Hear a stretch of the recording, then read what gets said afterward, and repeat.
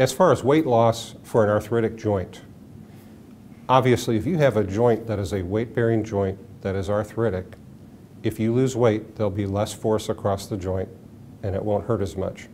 So for an arthritic hip or knee, ankle, etc., weight loss will obviously be helpful, and that's something that you want to talk to your family doctor about, your nutritionist, eat right, exercising, whatever you may need to accomplish that goal is a very good idea and a very simple way to help your arthritic joint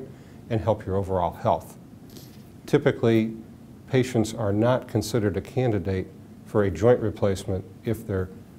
body mass index or BMI is over 40 because the risk of the surgery increases above 40. So for patients who are obese or morbidly obese,